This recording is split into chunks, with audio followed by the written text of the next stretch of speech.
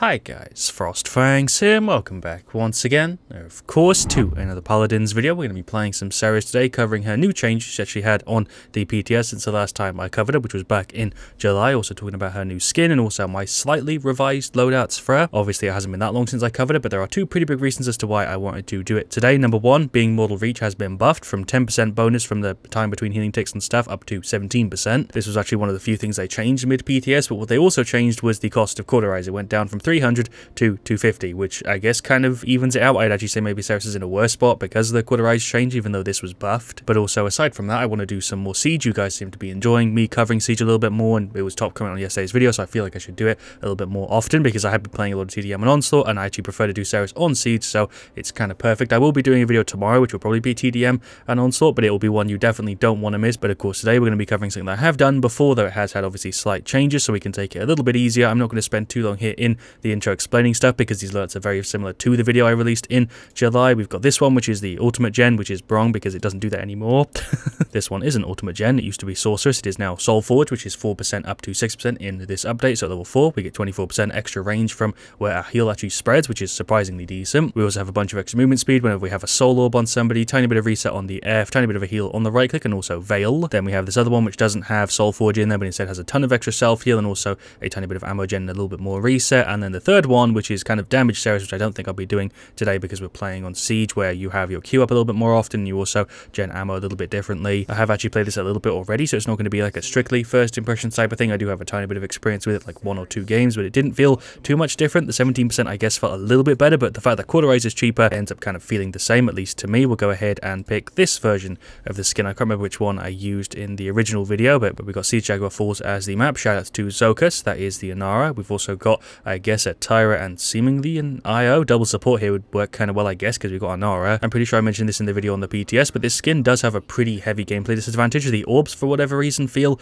really weird, and it is just a little bit flashier than usual, so it is a little bit easier to see, obviously, that you're fighting a Seris if you're on the enemy team. But the orbs specifically felt really weird because the animation, for some reason, starts like a little bit later. I'm not really sure how to explain it. I'm sure if you play with it, you know what I'm talking about. We got a Genos and a Charlene as the last 2 picks. I'm up against a Genos, a Tiberius, a Bucket Corvus, and a Nando. So weirdly similar teams here, except for the fact that we don't have a flank. It's pretty much the same. I reckon for the sake of the video, we'll go for the one that has Soul Forge in it. I think it actually might be the best one in this situation anyway because of the team we've got and the team we're up against, so shouldn't be too bad. We'll go ahead and I guess grab Kronos. Do I want Kronos? I actually don't know. Guess this way we can get our ref up a little bit more often and also have a little bit more speed. We got Luminary, we got Sandtrap, we got Bird Monster, and then Mother's Grace. And for their side, Spreading Influence, Scorch, Bulk Up, Luminary, and Predatory Instinct. So a very standard talent selection. We're just going to stand here at the back and heal people, see if we can keep the Tyra alive. Nice. We'll throw out some orbs in the meantime. Chuck another right click onto the Seris. You can definitely tell that it ticks a lot faster. You could tell with 10%, I feel like, but with 17 it makes it even more obvious. I'm just going to go into the F because he dealt a freaking ton of damage there. Another one for the Tyra. She's not looking too good. The Inara is also getting kind of blasted. There's one for her though. She is just about still up. We've got Genos here for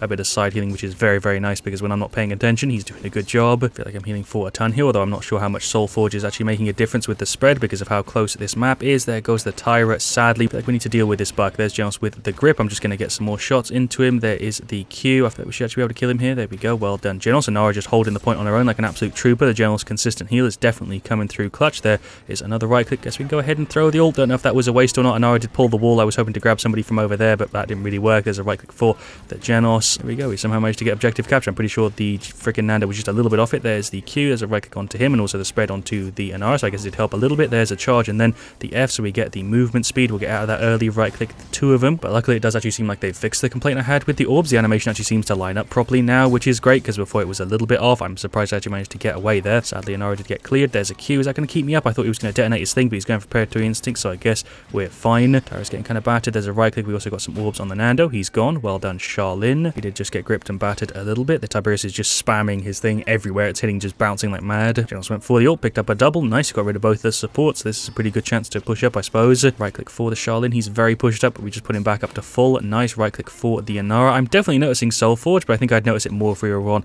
a bit more of an open map. This probably isn't a great place to show it off because usually it spreads pretty far, but I feel like with this one we're just picking up on it a little bit more maybe. Buck is pushing up for the flank. We'll just focus on damage for a little bit. There we go. Right click onto the Tyra. This Tiberius is going in on me. I don't know where the hell he just went. We'll pop into the F. We'll cancel it early. Get a right click onto the 2 of them. I feel like I should throw the ult, see if we can get somebody. Okay, well we got the Genos. I guess that wasn't a complete waste. Right click for the Inara and the Charlene. I keep wanting to call it Tyra because we've also got her on the team. Right click for him. More heals for her. Just going to sit kind of far back. We also got a passive one on the Genos. Right click for the Charlene. I'm hoping I can get the Tyra in the like extra range, but it's not really working. Nara is holding it like an absolute champ. She used the ult. She got a massive stun. We also got a massive heal there, and that is the push successful. Huge group heal, and freaking what a way to end the round. There we go. 2-0. Nice. We're on a 10 streak. I haven't actually died yet. I feel like my commentary is going even faster than usual today. I should chill it out a little bit. I feel like a big reason as to why I'm more comfortable today on my commentary than I usually am. Rip Genos is just because I'm comfortable with Seris on Siege, and I feel like the team we've got is definitely helping that out. There's a right click on to her again. I need to just kind of peek and throw the heal and then dip again because that Tiberius is paying a lot of attention. There's a right click for these two. We've got a little bit of self heal, but it's not really enough to keep me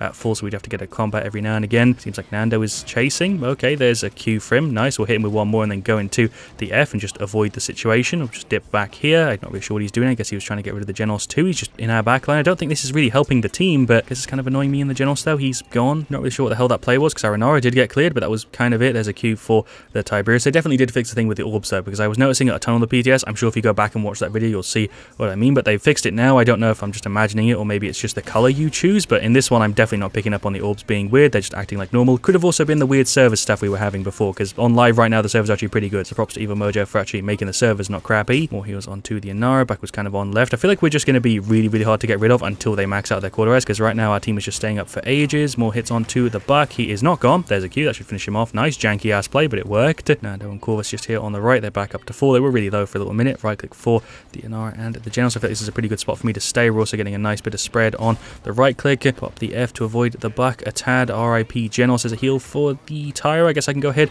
and throw the ult, see if we can get something with this. That didn't pull anybody other than the Buck, but I guess he's gone. I thought that would pull the Nando because of where his shield was, but I guess not. Throwing out my heals as best as I can. Max Nibble's coming through pretty clutch because I'm able to do that peak really quickly. Corvus went for the ult. He flew up really high. He's just throwing it right there on the objective. We have a minute left. That's not really going to do very much. Right click for her again, and also with the Tyra. I reckon I'm going to have a pretty good start in this one. Right click for her. She's still up. Nando really pushed up there for that one, but luckily she is still alive. He's going for the ult. She's playing a little bit too aggressively, but she's on a freaking 13 streak, so I guess she's still doing good. Right click for the Inara. Don't know why I'm peeking over here. I really should play it a little bit safer. There's another one. She's back up to full. Her increased healing is mad. Buck is pushing up. There is a Q. Well done, Genos, with the grip. I'm actually playing pretty well today. Shout out to the team though. These guys are making it really easy. There's more stacks. There's a heal on to the Genos. He's not going to do anything here because he doesn't have any cauterize. Right click for the Tyra. There's a Q. He is out. Inara's been pushing the point the entire time. Props to her for that one. She's going for the ult. Same play that we had at the end of the last round. I'm pretty sure that's probably going to secure the 4-0 here. I can't imagine them holding this. We'll throw an ult just to, I guess, put salt in the wound. There's a Q. He's gone, and there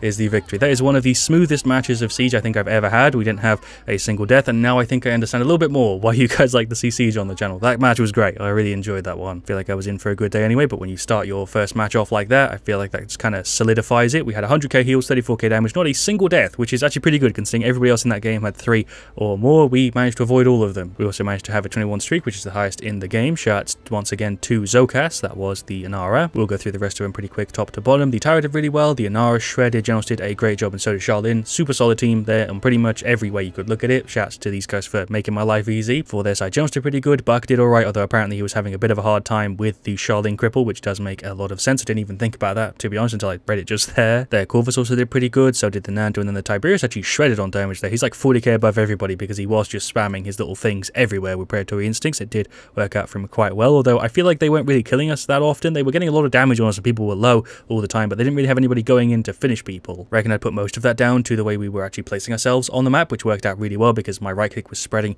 a ton. The Inara was also tanking a ton of damage and then getting the increased healing, which means we could heal her up really quickly. Just worked out great overall. Super solid game. But yeah, we'll go ahead and jump into another Siege. Like I said, I know you guys want to see more of it, so I'll try my best to do more Siege. The only situations where I don't think I want to do Siege are the ones where I'm doing sillier loadouts that can kind of ruin games a little bit. Even though it is casual, I feel like I should stick to TDM and Onslaught for those, obviously. But when we're doing something like this, which is a lot more standard, I'm more than happy to do it in a Siege to try and keep the game mode somewhat balanced, because I was definitely doing too much of TDM and Onslaught. For this one, we got Siege for Argyle, we got a Strix, we got a Cass, we got an Inara and an Eevee there. I do recognize a few of those names. I went ahead and popped a booster so we can switch up the skin, because I actually don't have this one unlocked yet in the battle pass. And then for the enemy team, we're up against an Eevee, a Dambo, a Leon, a BK, and an Atlas. So Atlas will kind of screw us over a little bit. Inara should have CC immunity though, which does also counter him. So again, we've got pretty similar teams. Go ahead and grab Mortal Reach and the same setup. I think it will work a little bit better on this map. We'll go ahead and start off with Kronos and Nimble again. Kronos doesn't really help the right click at all, but it does help our F and our Q a little bit. We've got Nocturnal, Wormhole, Impulse, Mother's Grace, so she's gone for the right talent here. We're up against Wormhole, Spirits Chosen, Eminence, Bizarre Subjects, and then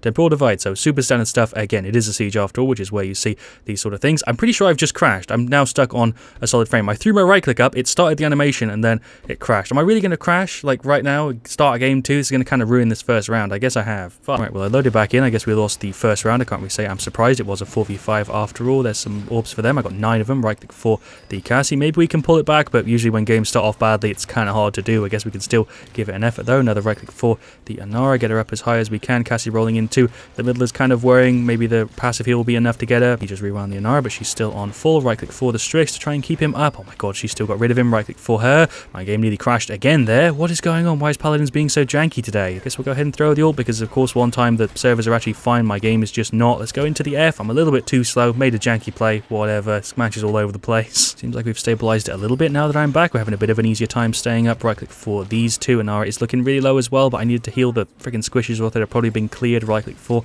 the Strix as a rewind. I guess all my effort just got kind of cancelled out, and sadly there is the defense failed. 0-2. Maybe we'll be able to recover this. It's not looking too good. They obviously have a bit of an advantage because I wasn't here at the start. I've had that happen before. I don't know why it happens. It's completely random. It started as I was throwing out my right click and it just insta-crashed when I activated that ability. Honestly, I have no idea why it crashes, but this skin with the mount combo is looking pretty damn good. The actual tones of blue look really sick together there. I didn't even think about that, but yeah, this skin actually matches the mount really nicely. Obviously, the Barrack skin on the spray over there is just a complete another level. Why hasn't Barrack got a Lian skin, by the way? They probably don't want to do it to like confuse players, but they've got a spray. I feel like it would look pretty good as a skin. I'm just gonna sit kind of far back to heal to the team. The servers definitely still aren't perfect. They're better, but they're not perfect because sometimes you can't actually do the jump thing still. Sometimes it will cancel out your jump and you do like the little fakey one for some reason, but the servers do seem to be a little bit more consistent, which is nice. Heal to the Eevee. The Strix also, when he goes invisible for some reason, is actually invisible. Like, you can't see his outline or anything half the time. I don't know why it happens. Sometimes you can see it, but other times he'll just be actually invisible. It does seem like luckily we've been able to pull it back at least a little bit because we're able to get the cap. Obviously, recovery mechanic makes it a little bit easier, but 1-2, we're already halfway through the push. It's looking pretty good. There's another right click on to the Inara. Eevee's probably the person causing the most trouble right now. She's using her abilities really well, but I am trying my best to heal them. They don't have like a crazy amount of quarter ice just yet, so we're doing pretty good. Inara's not looking too good. There's a heal for the two of them. We'll hit her with another right click. She's in that CC immunity, so she's looking alright. There's a couple orbs for him. There's a heal onto the Eevee. That's not what I was trying to do. Went into the F, managed to avoid the Eevee, but I'm really not looking too good. Tried to heal the Inara, but I was a little bit too late. Seems like we're doing a pretty decent job of giving it another effort there. Eevee's definitely causing the most trouble, but luckily our Eevee's doing pretty damn good. There's another right click for the Inara. I'm going to go ahead and throw the ult. That's probably a waste. Maybe we'll be able to pull somebody. Nope, I butchered it, but who cares? We got the push successful. Well done. I was trying to get it on like the ledge to pull through people, then I decided I didn't want to do that. Threw it below the ledge, and it didn't get anybody. That was a waste of my ultimate, but whatever. It doesn't matter. It's a casual siege. We'll finish off our Chronos. I am the only person who used the ult, which definitely makes me look a little bit silly there. 2%. Everybody else is on 100. But anyway, it's going to round 3. There's some orbs for the Atlas straight off the bat. We'll go ahead and pop the Q. That actually killed him. What a disgusting way to start off the round. Jesus Christ, I feel dirty for that. Definitely got kind of lucky with predicting my orbs. The Eevee just cancelled out the Leon ultimate. Well, goddamn done. Strix is pushing up very aggressively. Eevee is blinking around and stuff, but we're doing fine. Sadly, our Eevee did get bursted down. He's hitting me with the rewind, but I'm still on full health. He is gone. There's a right click. There's the F. 37 health. My right click actually saved me with the self-heal. Right click there for the Cassie. I can't believe I actually lived there. My self-heal genuinely saved my ass. There's the objective captured. And I went for the ult. Sadly, didn't get anybody, but that's fine. I literally just had that experience at the end of the last round. More heals onto it, though. Definitely think if I was gone for another round, we'd have lost it, but now that I'm actually outputting heals, the team's doing a pretty good job. It's an Eevee v Eevee fight. Can I get a heal to her to make sure she's fine? Definitely liking Soulforge, though. It's making healing the entire team a lot easier, and also the extra 17% is pretty damn noticeable. I'd highly recommend you give this a go if you tried it on the PTS, because it does feel, you know, at least a little bit different. Eevee went in for a flank. We managed to get rid of her. Heal for those two guys. Right click for the Inara. I don't know who she's really firing at. I think she thought Eevee was still up. More heals onto her. Hello, BK. Strix through out a blind, so I guess you're gone. Heal onto her again. They are absolutely battering that Inara. Group heal once again. Soulforge coming in. Mad kind of clutch. Just trying to get as many group heals here as I can. I got feared by the Dambrel, but I reckon we're alright. There's another pretty big one. That is the Cassie going for the ult. That's Eevee going for the ult as well. BK's going in for the ult. That's not going to do anything. I'm pretty sure it's going to settle the 4-2. Well done, team, for the recovery. There is the victory. Well-deserved win, because we came together really well once I was back after that first round, and I think we do deserve it. Great match. But yeah, like I said, even though we did have a bit of a messy start, I think we did put it together quite well towards the end. I think we would have beaten out the Dambrel in heals if I was there for the entire first round, but 107k, I will not complain. For the rest of the stats, the Eevee did a really good job. The Inara did pretty damn decent. The Cassie did pretty good, and so did the Strix. This man shredded 20 to 711k. Props to him. Flipping heck, he's way ahead of everybody else there. For their side, Eevee did pretty good. I'd have actually expected her to have a better stat considering how well she was playing there in that game, but definitely not a bad one. Their Dambrel did really good. Their Leon did decent, but definitely could have done a little bit better. Same thing with the BK, and then the Atlas actually did a good job. Overall, solid game. Not as good as game 1, but definitely not a bad match by any means. Really glad that we decided to do Siege today because both of them worked out great. But you 100% notice that it does heal fast when people don't have quarter eyes on them, and I think overall I do prefer it to the 1 second increased duration because it lets you kind of choose where you're healing a little bit faster, and overall just feels a little bit more snappy. That's just a personal preference thing though, for sure. I think overall it still heals for a little bit less, but it just feels better to play, at least for me. Would also definitely say the setup worked great. I also didn't even think about this, but Fade to Black technically got a slight buff with Mortal Reach getting the duration reduced, because that way you're throwing your right click out more, and even if you are healing for a little bit less, you're technically triggering this card a little bit more often, which means if you do rock this card and you rock Mortal Reach, you're technically getting your F at more often, which is something I didn't even think about, but the setup worked great. Soulforge is really useful. Blood Pact, obviously everything in this setup works really, really well. These cards are all super good. As for the skin, super solid as well. They do seem to have fixed the thing with the orbs, but I can't remember if that was something to do with the servers or whatever, but either way, they're fixed now. That's really all that matters. Thank you for watching. Leave a like if you enjoyed it. Of course, I'll see you guys all very, very soon. Let me know what you want to see me do next, and as always, stay frosty. I feel like I talked really quickly in today's video, but I guess I should slow it down next time. See you guys soon.